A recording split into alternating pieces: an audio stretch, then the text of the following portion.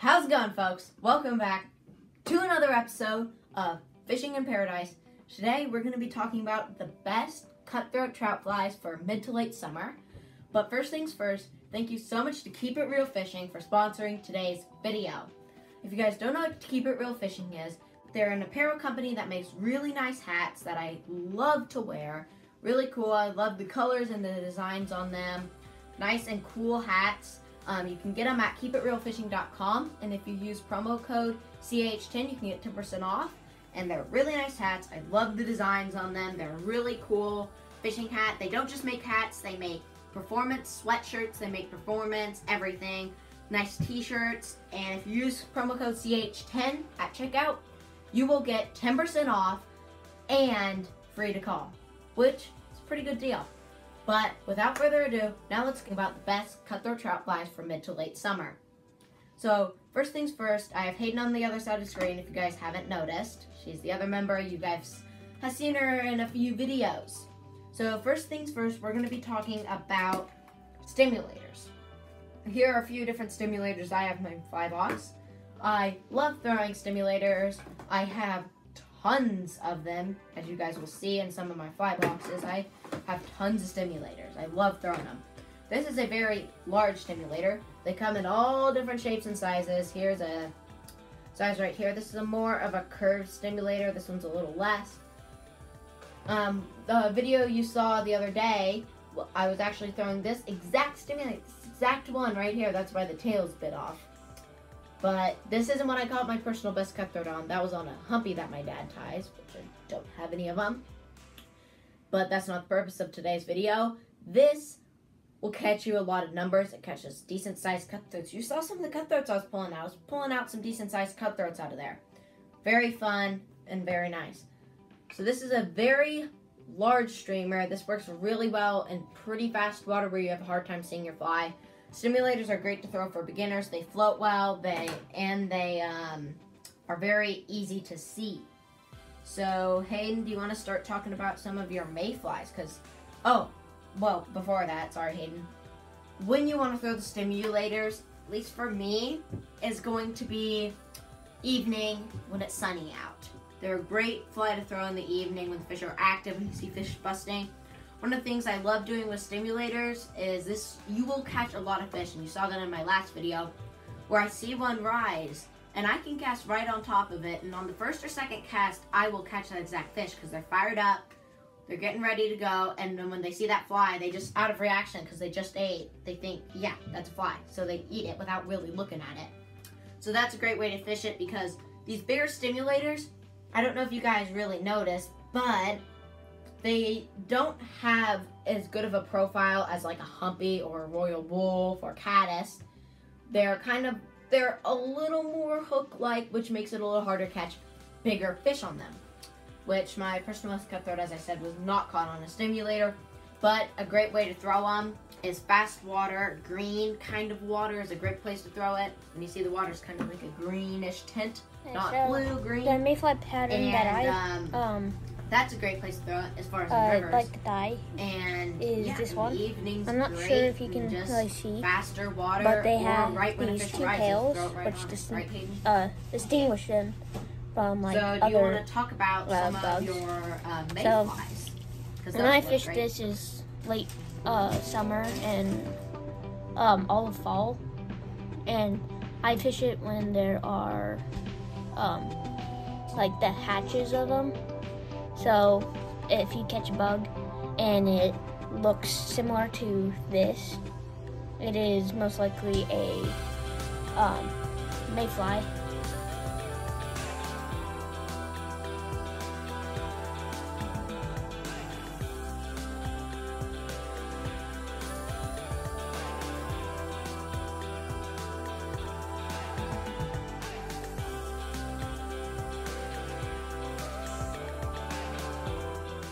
Mayflies, just a little thing to add on, mayflies are great to throw pretty much all day long. Okay, so another pattern of fly that works great mid to late summer is a caddis. Now, they're one of my favorite flies to throw, probably as well as Hayden. But I have many different variations in my tackle box, not my tackle box, my fly box. I just use a lot of them. Like, I'm just gonna get out a few different patterns here and some of the different sizes that we have. So here are just a few of my caddis. So there's elk hair caddis, there's many different kinds of caddis. This is one of my favorite caddis to throw in the evening because it is a very large profile. It's easy to see, it floats well, just like Stimulator. And it really resembles a caddis really well if you guys look at the underbelly of that thing. Orange shows up really well. They make them in a few different colors. This is a very fancy one that I got here.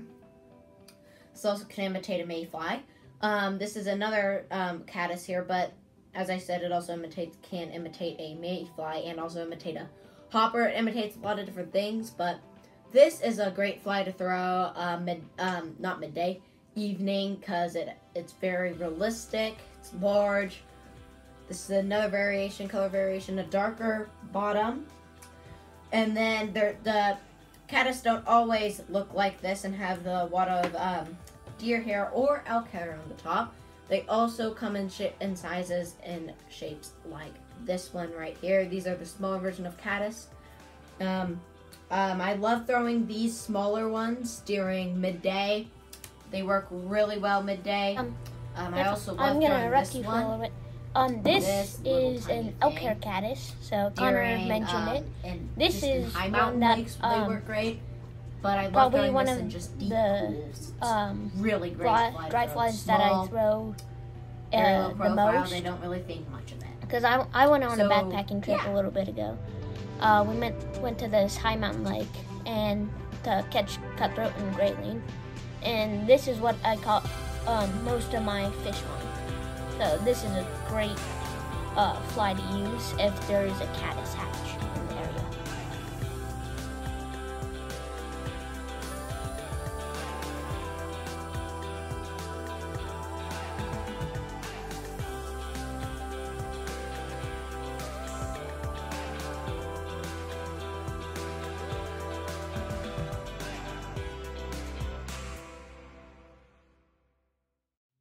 Yes, it is a great fly.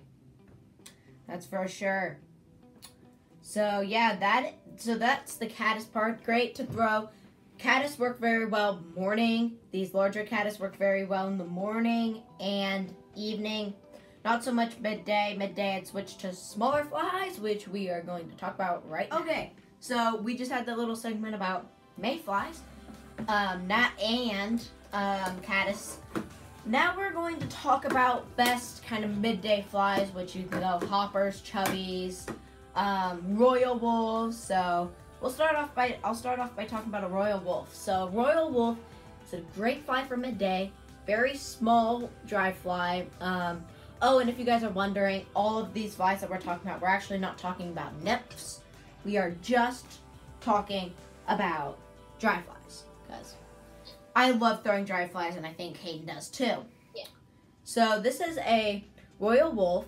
They're a great fly to throw midday. They have this nice red color on the bottom. They imitate smaller flies that you'll see hatching midday, flying around, all that. Yeah, so as I said, they imitate a small fly. They have this white tuft up here, which makes them very easy to see in the water because they sit kind of low. Hoppers can come great in fly to throw midday. Many different and shapes, now sizes, I think we'll start by talking about some So, hopper, right, Hayden? Some of them look like this and are kind of like, you can use them for like different ones. Some of them like the chubbies, which can imitate different types of like stone flies, but they can also imitate hoppers. Look like that. And I don't have them on me, but some are made to look like super realistic. I have a chubby, which doesn't really matter. I have a all chubby that right much here because anything that looks similar to a hopper, the fish will most likely take, because they're not all that picky.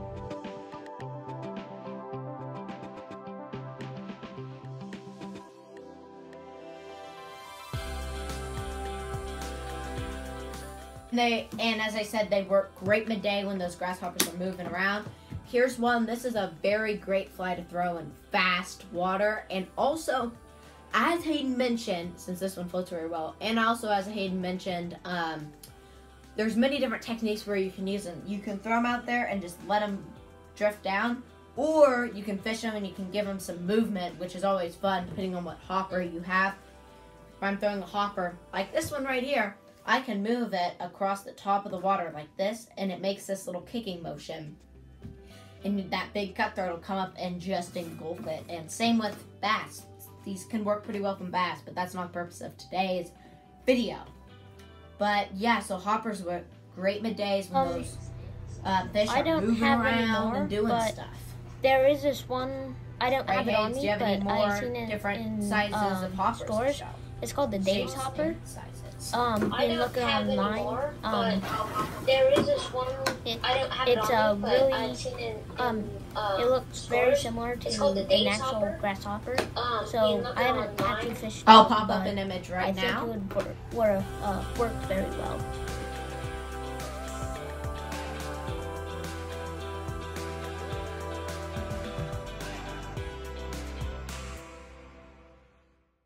Fished it a few times. I've caught some pretty big cutthroat on it.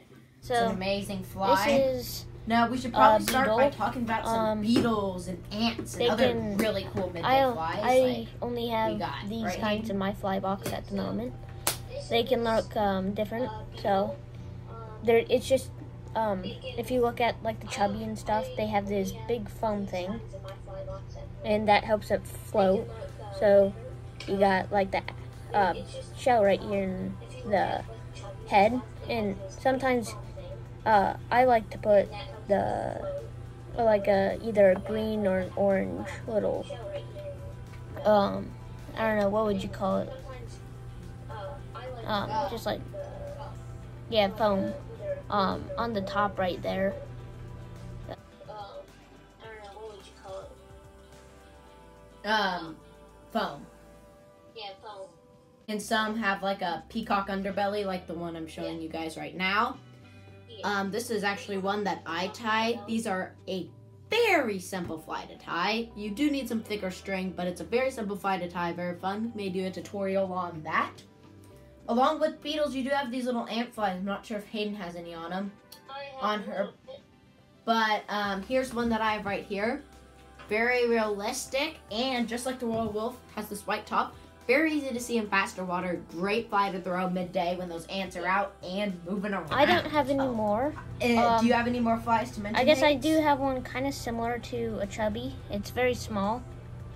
This is one I made up myself, so you can't really find it in stores. I call it the root beer float because so just it's a smaller version of a chubby.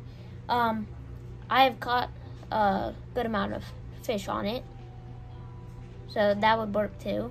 Maybe like if we get enough likes on the video, we will do a tutorial of how to tie it.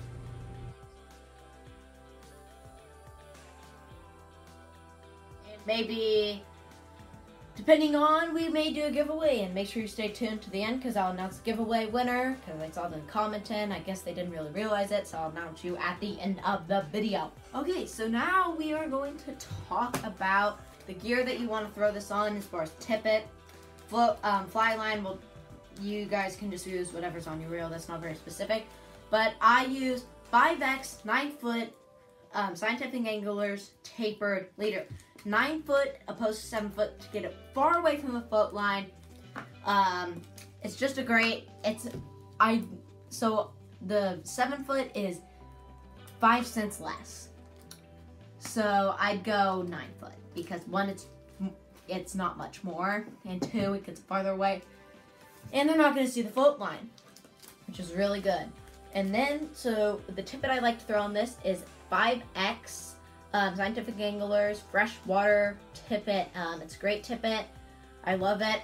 If I'm throwing this if I'm throwing a 9 foot, I'll tie only like a foot of tippet because it's a 9 foot leader. But that's what I'll throw as far as my tippet. And this And then we run into this problem all the time when you're fly fishing. The fly starts sinking. The solution to this is gink. Get some gink. We'll link them down below. It's a great way to float your fly. You just squeeze it on there, and your flies will just float. It's a nice way to keep your flies floating so you don't have to dry them out as much.